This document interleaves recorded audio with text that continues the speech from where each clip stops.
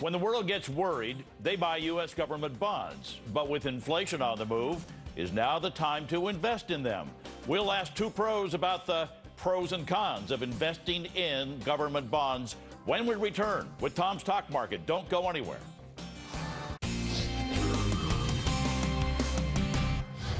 It's called a flight to safety. You've heard about it. When the world gets worried about something, people sell their investments and move their money to U.S. government bonds. But bonds, I mean, this is really basic stuff, but you've got to remember this. A lot of people don't. Bonds go the opposite direction of interest rates. And with all this talk about inflation starting to heat up again, will interest rates go higher? And if so, will the value of government bonds go lower? Well, joining us with their advice is Laif with American Wealth Management and Rodney Johnson, portfolio manager with Dent Tactical ETFs. So, Laif, let's start with you. Are you a buyer or a seller of government bonds right now? Tom, we're buyers right now. We have a tactical process that we use to manage our clients' portfolio. We developed it several years ago. And in that tactical process, we evaluate a laundry list of investments. Included in that list happens to be short, intermediate, long-term treasury bonds, as well as a variety of other investments.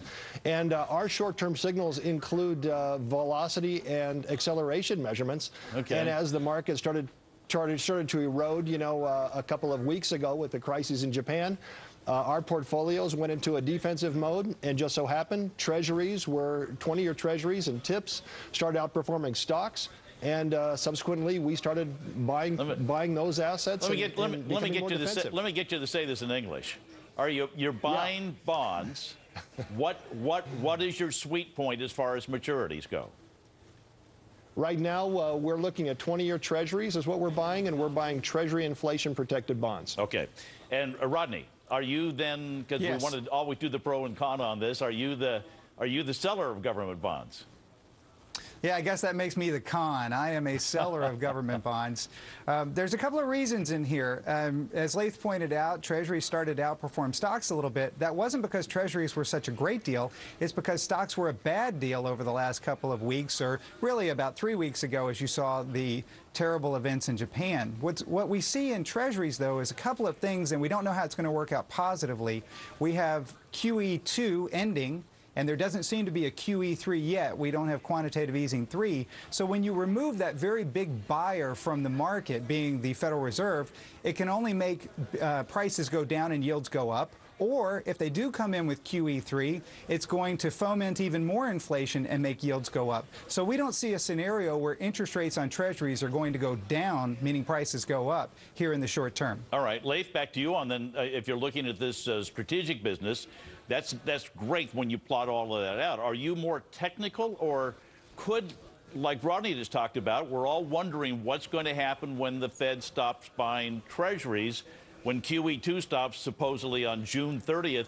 Will an event upset your tactical decision making?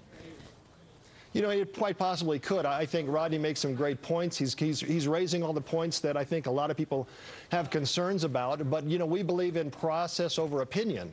And right now, our process is saying that, we need to be buyers and we can hold treasuries. If that changes, Tom, we'll change with it. But, we don't try to guess where the market's going to go. It could change after June.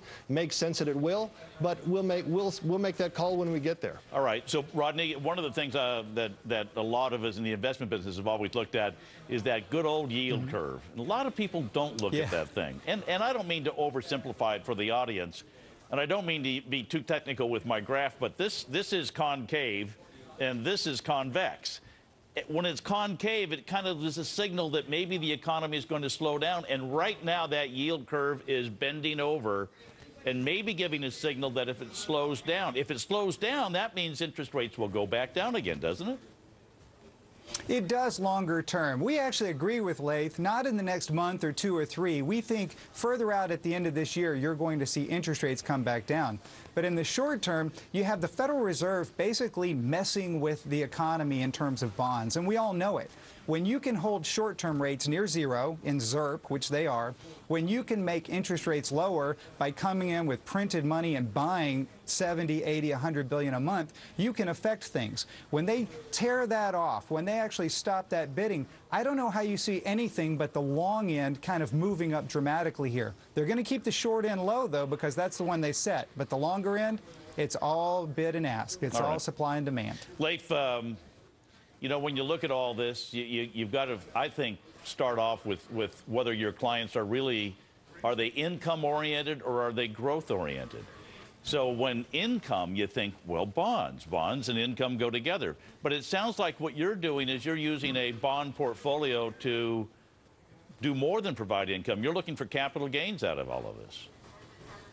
That's right. You know, Rodney mentioned earlier, it's a question of, you know, it wasn't so maybe the bonds are the best investment out there. It's just they're better than owning stocks. And so when we're looking at relative investments, you know, we look at all investments relative to one another.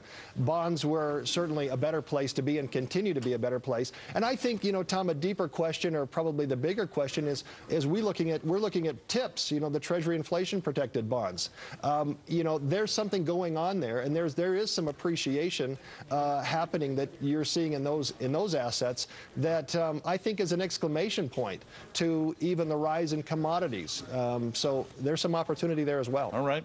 We'll leave it there. But Laif and Rodney, both of you, thank you very much for your expertise. Thank you very much. Thank you.